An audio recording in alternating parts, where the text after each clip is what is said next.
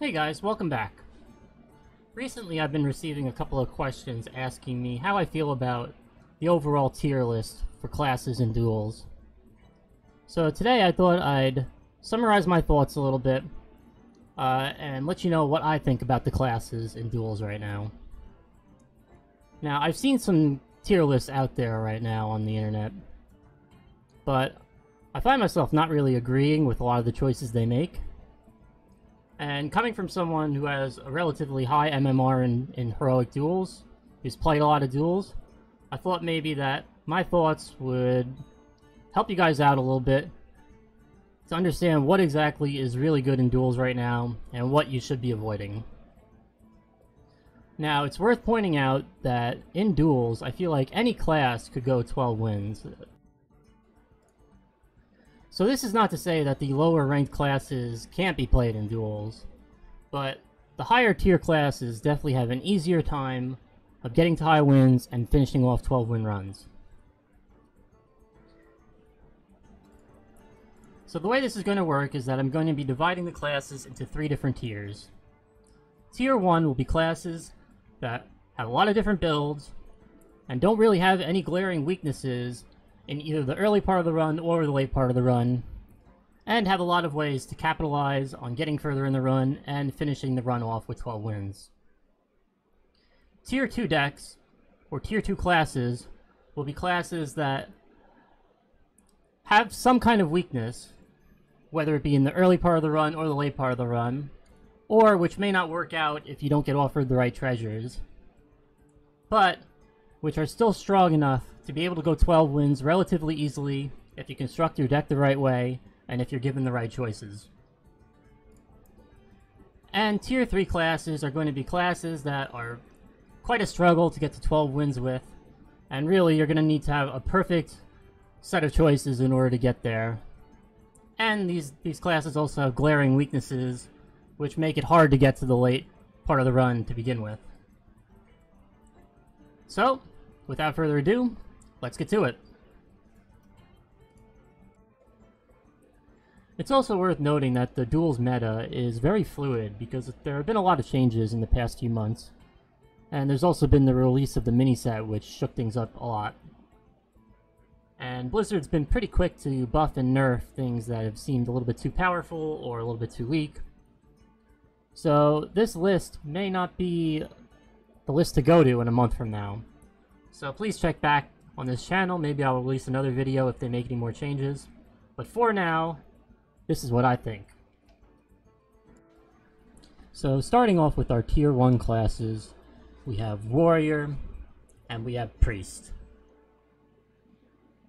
I think I'm going to start with Warrior because I feel like Warrior is the strongest class in duels right now. So what exactly makes Warrior so strong? Well, first off, there are many ways that you can build Warrior and have it work. I've seen the Legendary Warrior, which is built around just having all legends in the deck and hoping for the Disc of Legend as the second passive choice.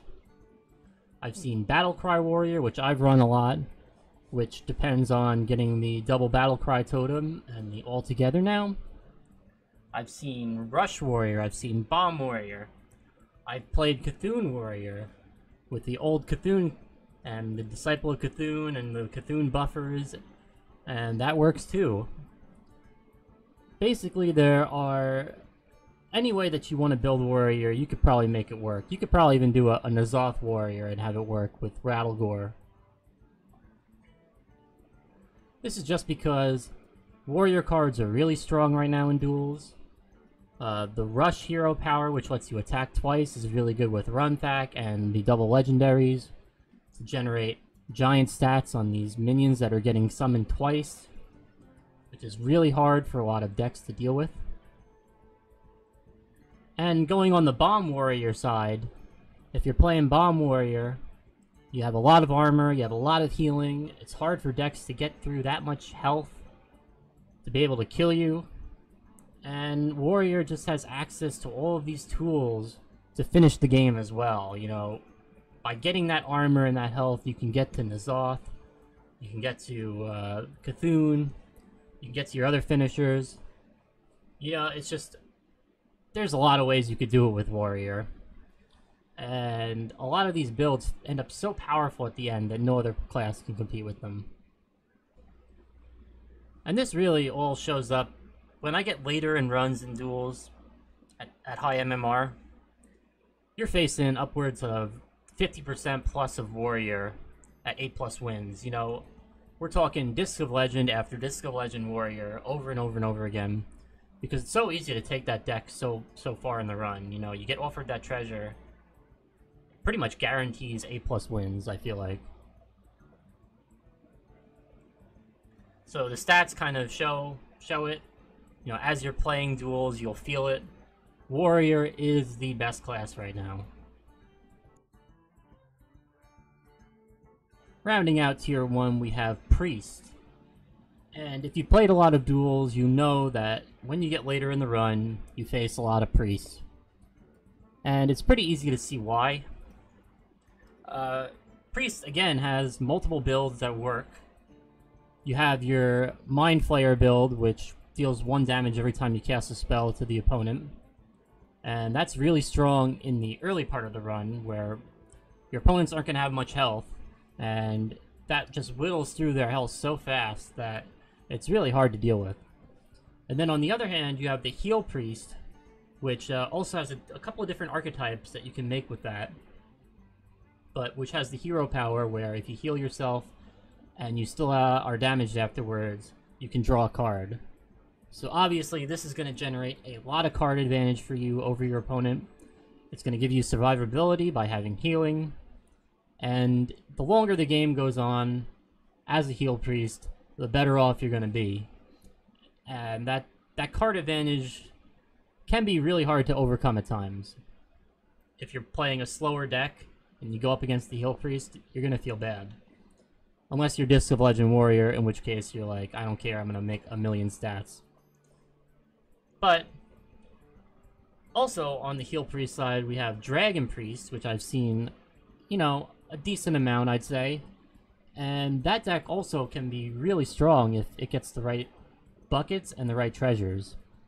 So with that version of the deck, you're getting the Dragon Discount -2 mana, the Dragon Affinity, as your first passive treasure, and you're playing the Taunt Dragon Dragon Generator as your active treasure. And the way that works is you're just spitting out these really cheap dragons all game long, and you have the healing, the card draw from the healing power to replenish your hand. And again, if that is built the right way during the run, it is incredibly strong and hard to deal with.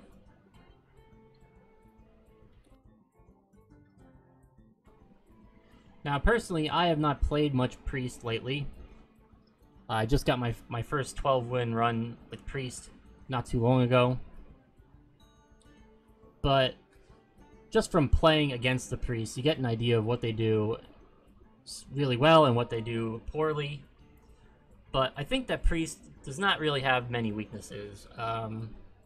In the early part of the run, like I said, you're going to have that damage to the hero to be able to carry you through. And using the Shadow Word Void, you always have the threat of just dumping out a ton of damage and board pressure right away. And Priest has these discover effects like the Shadow Visions and the Thrive in the Shadows to be able to pull that Shadow Word Void out of your deck. And as an early game threat, really it's only Warrior that has that really good answer. Well, I'm not going to say only Warrior because, you know, Shaman could have like Lightning Storm, or there could be like other board clears that could happen. But Warrior with the Rush minions has a pretty decent answer to those 0-2 health suckers that come out of the Shadow Word Void. And if you don't have an answer to those, you're just dead in the first 3 games of a run.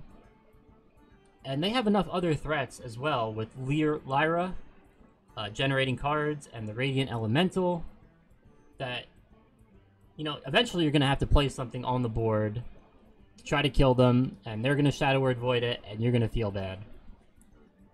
So in the early part of the run, Priest, very strong. In the later part of the run, they're going to be generating so many cards, so many spells, and just looking to outvalue you and eventually kill you through creating a lot of spells and getting this spell damage. And it works, you know. Whenever you're generating that much card advantage, and whenever you're just dealing damage with everything you play, eventually you're going to kill your opponent. So, Priest, in a very good spot right now. I'm not really sure they have any weaknesses. I guess their only weakness is running into Warrior, because Warrior is better. And that's going to do it for Tier 1. These two classes are the best classes in duels, and if you play one of these two classes, you're just going to have an advantage over your opponent, no doubt. Next up, we have the Tier 2 decks. Now, these decks are decks that can relatively easily go 12 wins if you get the right build, but there are glaring weaknesses to all of these classes. I like to separate it into the upper Tier 2, the middle Tier 2, and the lower Tier 2, just to give you an idea of which of these classes I think is better in general, but all of them have the potential to go 12 wins if you get offered the right choices. So, starting with our upper Tier 2, I'd like to begin with Shaman. Shaman really has one game plan that works better than the other game plans, and that is the Battlecry Shaman. Now, where the variety comes in is that there are different ways to build Battlecry Shaman. You can go the Murloc route, which is relying on Murlocs and the Gentle Megasaur and the Nothing Can Stop Us to generate a big board and finish the opponent early with a lot of board damage and maybe having a little bit of weapon damage and hero power damage to help finish it off at the end. But really, your game plan is building a big board and dealing a lot of damage to your opponent early on in the game. The other way to build Shaman, also Battlecry, is Elemental Battlecry. And lately I think I've been seeing a little bit more of the Elemental version than the Murloc version. I think it's because the Elemental version gets offered the Altogether now more often. But again, the idea is to build a big board early on, get a little bit of chip damage in, and then send your big battle cries like Fire Elemental to the opponent's face, dealing 8 damage with a double battle cry totem. And really, you're going to have like Storm Strike and Rockbiter Weapon, along with the hero power, which gives your hero Wind Fury, to just be pushing a lot of damage in the middle game. You want to get the game ended before you get to the late game, for sure. And really, the biggest threat I think that this Shaman deck has to offer is the Payload Totem Specialist, which, after you get to the later games in a run, if you get that Payload Totem Specialist early, you're going to be giving yourself a ton of cheap totems that buff each other, and really just put out a board that the opponent can't deal with. I feel like the majority of my losses to Shaman later on in runs is when they draw that Payload Totem Specialist, and they just spit out a whole bunch of totems on turn 2 or 3, and they have the Eyesore, and they're just like buffing all those totems. That is nearly impossible to deal with unless you have Barov as a warrior, or, you know, some kind of early game treasure maybe that will answer the totems, but it's hard. The reason why Shaman doesn't make it into Tier 1 is because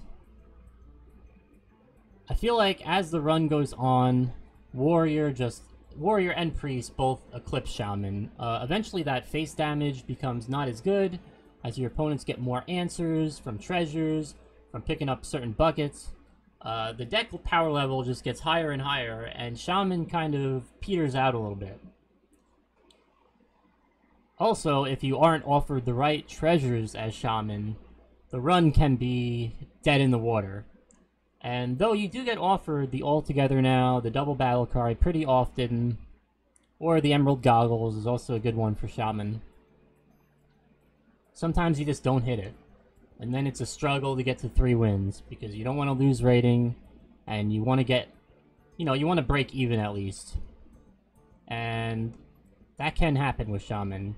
You don't really see that happening as often with the Tier 1 classes, which is why Shaman sits right at the top of Tier 2 instead of being Tier 1.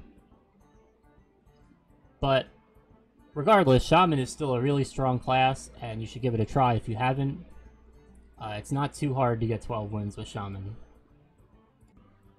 So now let's talk about mid-Tier 2 classes. And for me personally, this class is one of my favorites in duels, and I have a lot of success with it. But I think a lot of other people struggle with this class, and I'm talking about Hunter.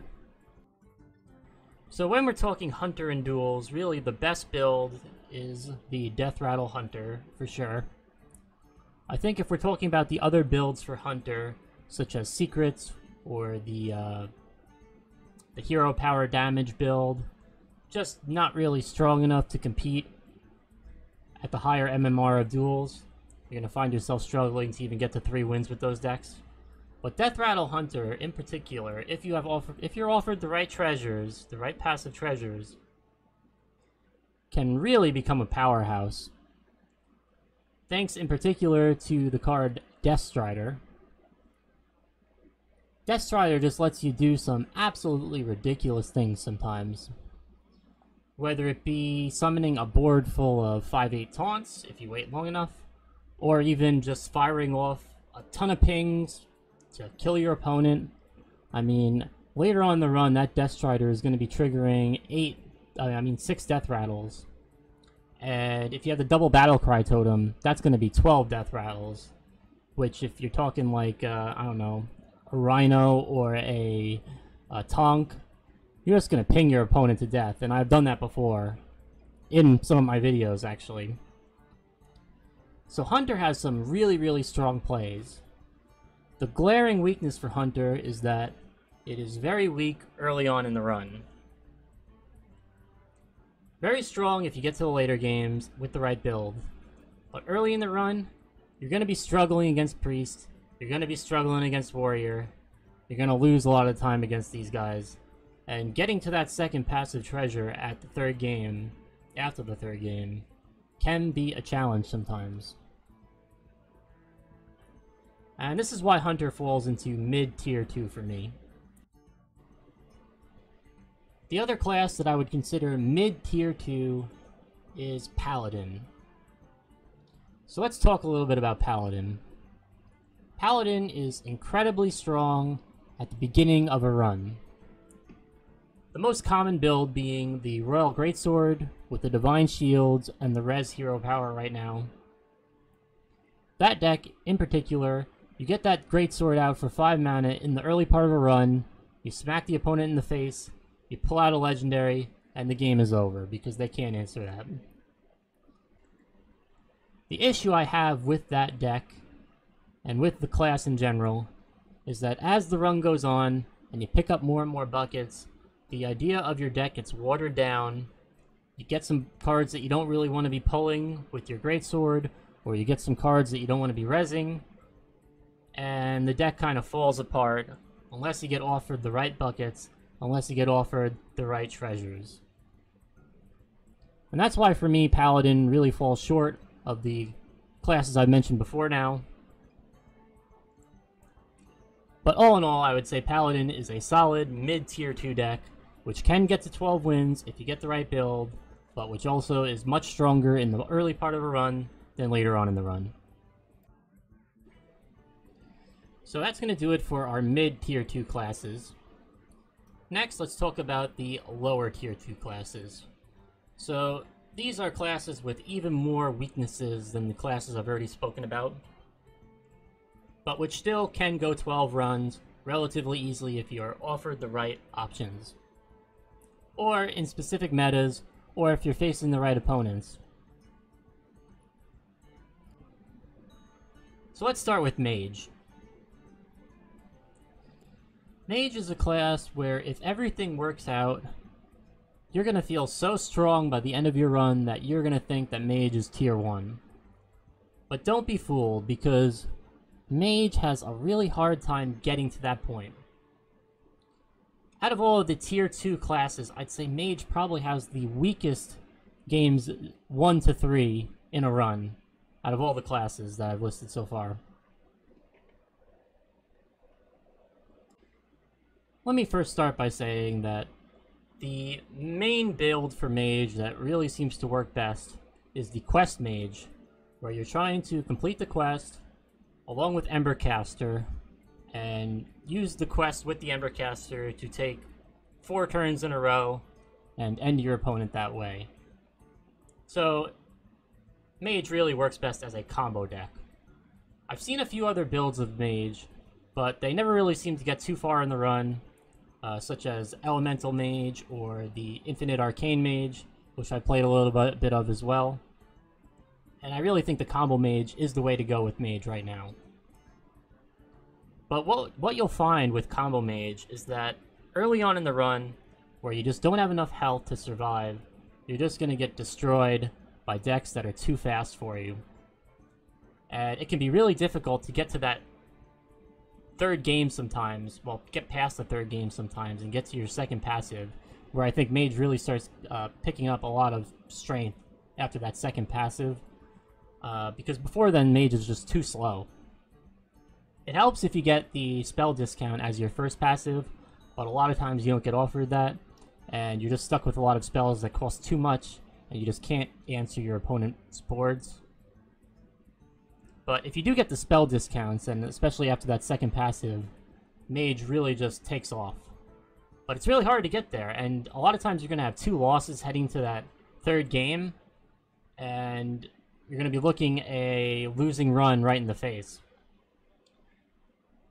So that really is the issue with Mage. It's very polarizing.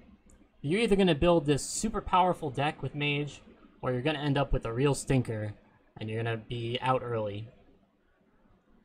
And that feels kind of bad, especially if you're trying to gain rating, if you're trying to gain gold. I guess the word that I would use is inconsistent.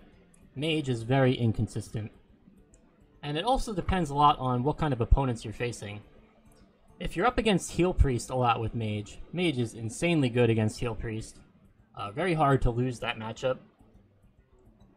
So if you're facing a lot of Heal Priests, then Mage is just going to be the best class then. But if you're facing Disc of Legend Warriors, on the other hand, you're just going to get overrun a lot of the time. Unless you get that mana cost discount on the spells, or the right card generation, where you can just continuously freeze the opponent's board over and over again. So those are my thoughts on Mage. Risky, inconsistent, and lower tier 2. Next up, and I think that this might be a little bit of a controversial one, I have Rogue. So I don't see a lot of people playing Rogue in duels.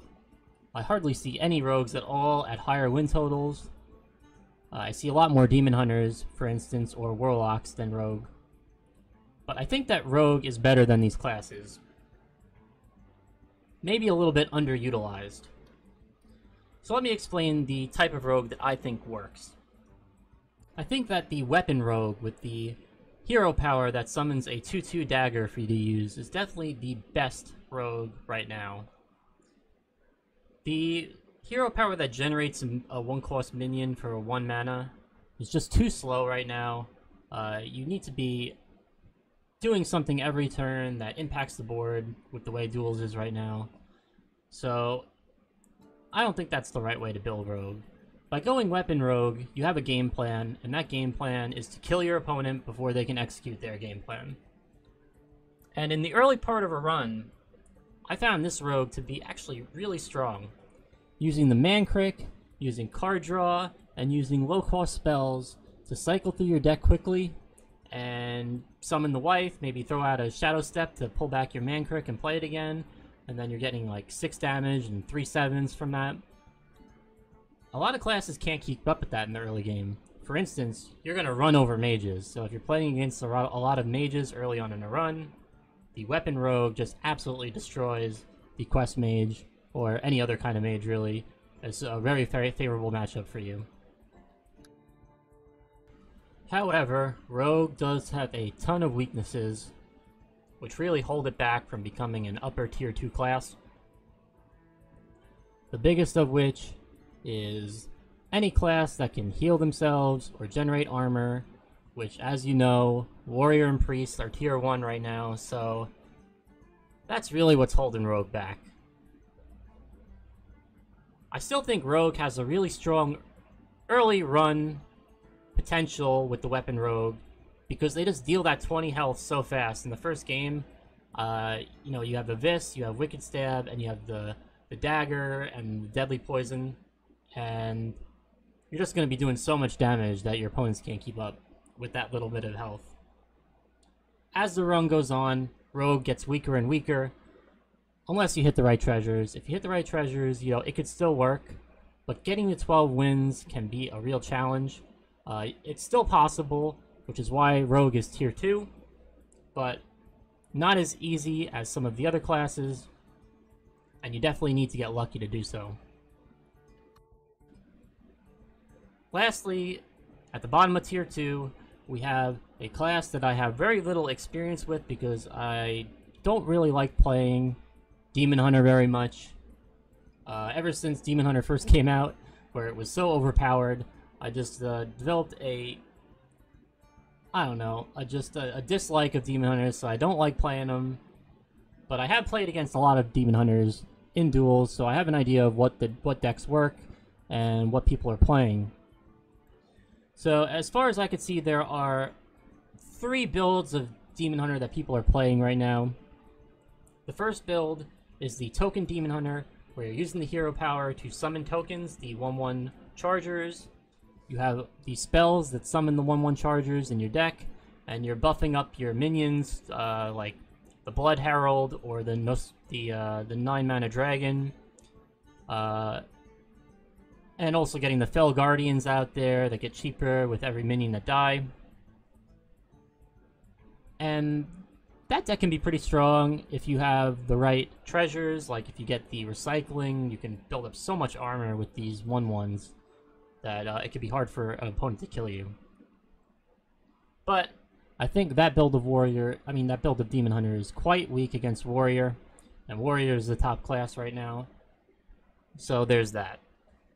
On the other hand, you have the Death Rattle Demon Hunter, which is kind of a new creation, I'd say. Like recently, in the past month, this has come about,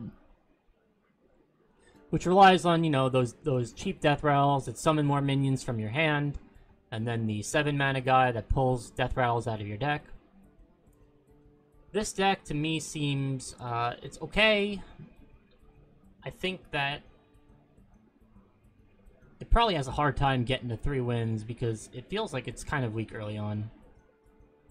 I don't really have much experience with it though, so it's hard to say. But I don't face too many of these Demon Hunters at high win totals, so I doubt that the deck is that strong. And it never really feels that overpowered when I'm playing against it either. And the last build of Demon Hunter that I've seen is just the Face Demon Hunter with the hero power that gives you an attack every time you play an Outcast card. I think early on in the run, this deck is probably pretty okay early on in the run, where, again, just like Rogue, you're facing people with only 20 health, you're going to be able to deal that damage really fast. But if you go up against like an Armor Warrior or the Heal Priest, just like with Rogue, you're going to be stuck in the water.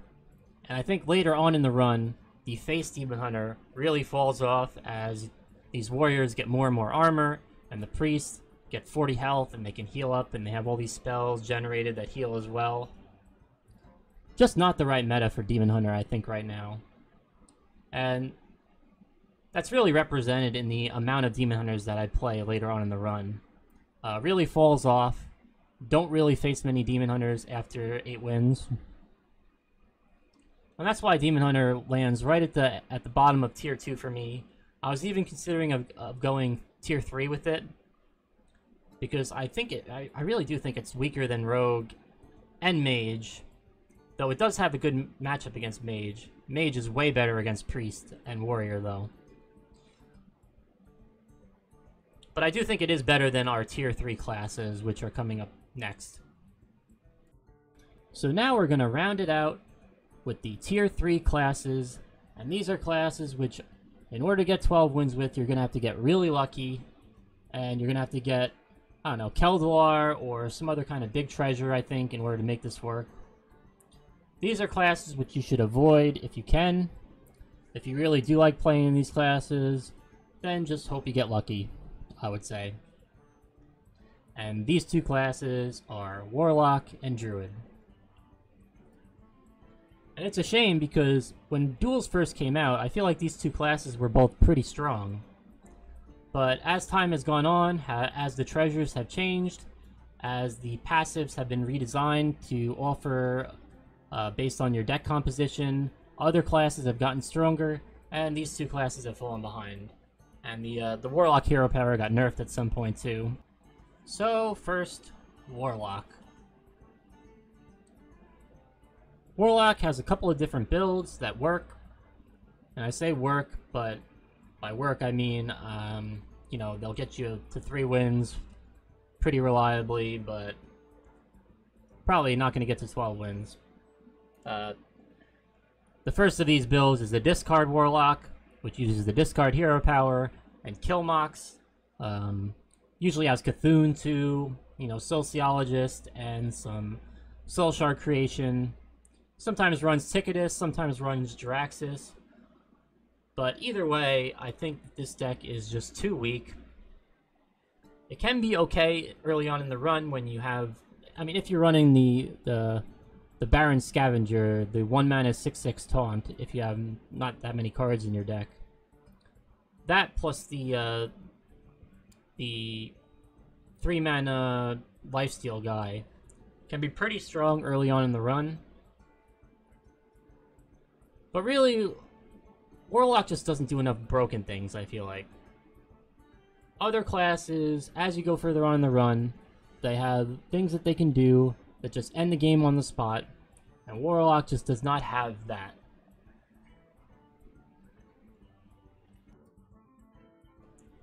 You're going to find yourself falling behind against warriors pretty much all the time.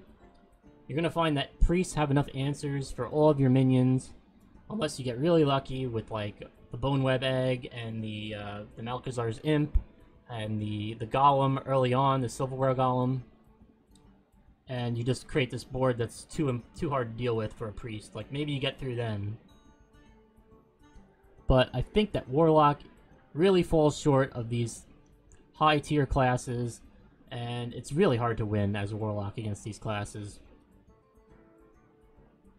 In addition to that, later on in the run, they peter out a lot like Paladin, where the more cards you're adding to your deck, the weaker it's getting. And it's hard to say what treasures work best for Warlock, for Discard Warlock. You probably want the Altogether Now and maybe Battlecry or Goggles.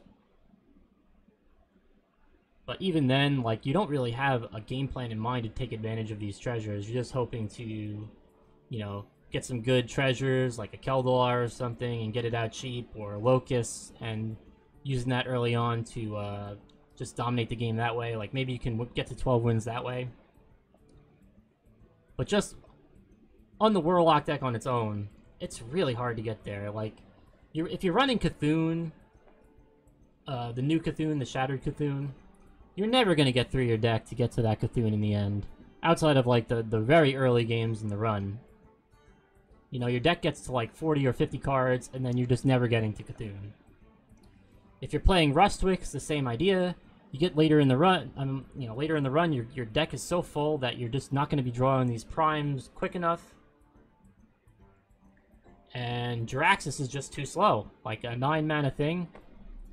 So many games are going to be over before 9 mana. You're playing against Disc of Legend Warrior, you're going to get run over before then. No doubt. Then on the other hand, you have the Soul Shard Warlock, which is summoning a 3/2 Flame Imp every time you add a Soul Fragment to your deck. This one I think is a little bit better than Discard Warlock, but still falls short of Warrior, which is the main problem. Warrior with its board-centric hero power, where it's just sending these rushers out and clearing your board so easily, your board's just going to get wiped out over and over again.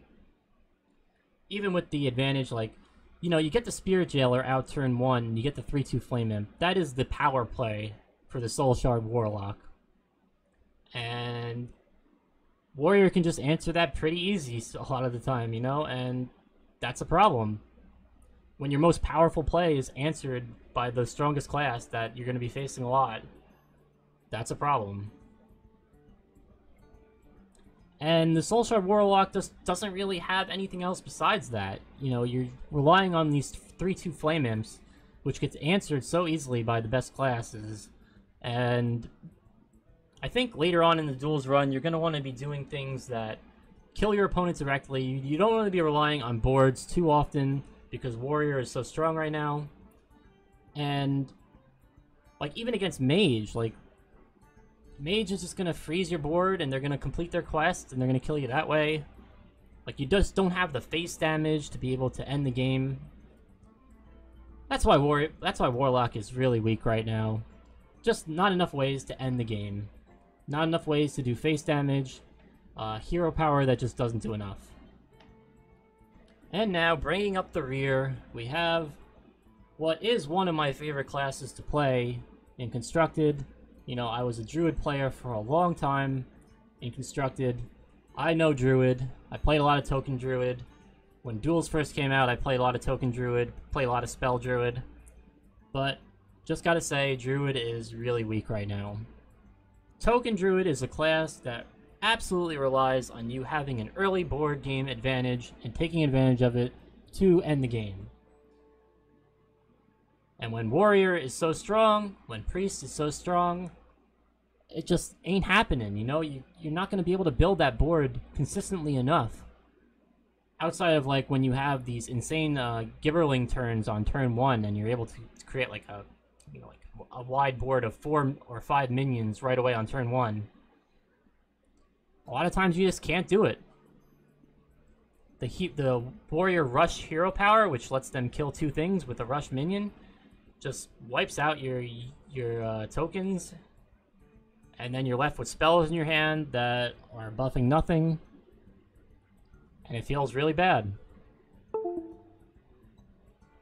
I think as long as Warrior is as dominant as it is, Druid is going to be bottom of the bucket. Token Druid, at least. Talking about Spell Druid, which is another way to build Druid, using the hero power that does 2 damage or gives you 2 spell damage, and usually runs Cthulhu, and, you know, a lot of spells. I think that Druid, if you get offered the right treasures, that Druid can be powerful. And the treasures that I'm talking about are Double Time, which is very rare, or the 1 spell discount, and if you have a lot of card draw with that, it can work. The Spell Druid can work, but it's so inconsistent that Druid is just going to end up at the bottom of the list here. You're going to maybe hit that, I don't know, 1 out of 5 or 10 runs, and you're going to feel really bad the rest of the time. Big Druid with the hero power that discounts your 5+ cost things by 2 is just too slow right now, too unreliable, probably the worst build of Druid right now. I used to play a lot of that too when Duels first came out. But the way it is now, you're just going to get run over. And really, that isn't really fun. You're playing Duels to have fun, to build your deck, to get to that second passive, and see where your deck goes from there. And Druid just fails to get there too often right now. So I would really recommend against playing Druid. And that really makes me sad because, like I said, I love Druid. I love playing Druid. But it's just not good in Duels right now. So yeah, avoid Druid if you can. So yeah, guys, that's all the classes. That's going to complete my thoughts on what's good and what's not. You can see here, these are the tier lists that I have come up with. And again, just to keep in mind, this can change. You know, Duels is a game mode which is constantly evolving, where people are coming up with new ideas all the time, because, you know, I'm sure that the best deck is yet to be discovered. There are so many cards out there, so many combinations, and Duels doesn't really have the resources out there which allow people to pull, you know, the best decks as easily as in Constructed or some other game modes. So get out there and, you know, try these other classes. You know, even though I rank some of these classes low, like I said, any class can get to 12 wins. And maybe you can come up with the next best deck that just takes Duels by storm and and reinvents everything. Plus, the next expansion's coming probably not too far away, and that's gonna shake everything up again. So maybe I'll make another video when that happens. But for now, this is gonna do it. I hope you guys enjoyed. I hope you guys take away some information from this, and that this is useful to some of you guys. And if you guys like this, I'll try to do more content like this in the future. But for now, this is gonna do it. Thank you guys for joining me, and I hope to see you on the next one. Have a great day. Bye.